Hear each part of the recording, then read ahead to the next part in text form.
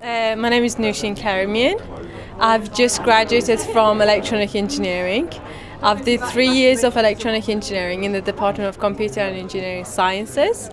I've just got accepted for an offer of place to do master bar research in electronic engineering as well, but in communication systems.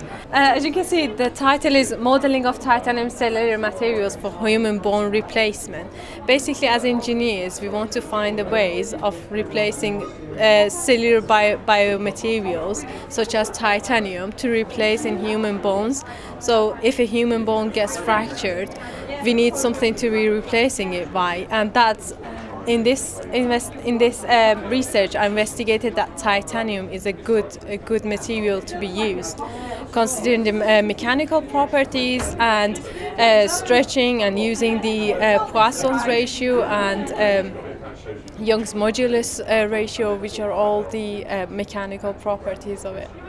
Yes, of course. Yeah, this was a five weeks. I understand everyone else was 10 weeks, but this was a 5 weeks, and I've gained a lot, and a lot of mechanical, because I'm from electronic background, and it was kind of an electronic mixed with mechanical.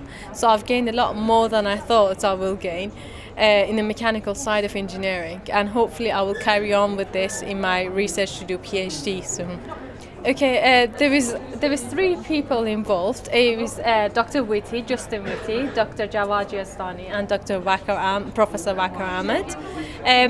We had a few meetings just discussing what the aim of the internship is, and I took it from there. Had a regular meeting with Dr. Whitty and Dr. Yazdani, and just finished it from there. And I did programming.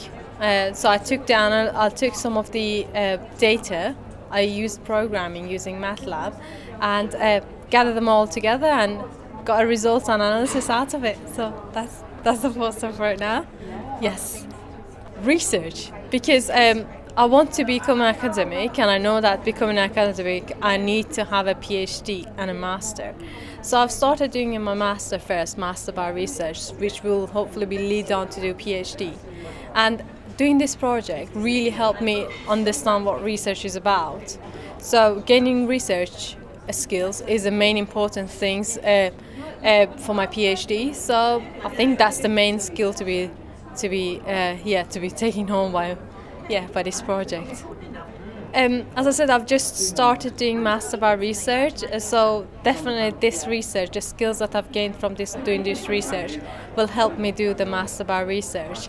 And if possible, then I will carry on the same title for this project and make it into a PhD project using a Preston Hospital infirmary. So that's my goal. So we'll just hope the best. Yeah.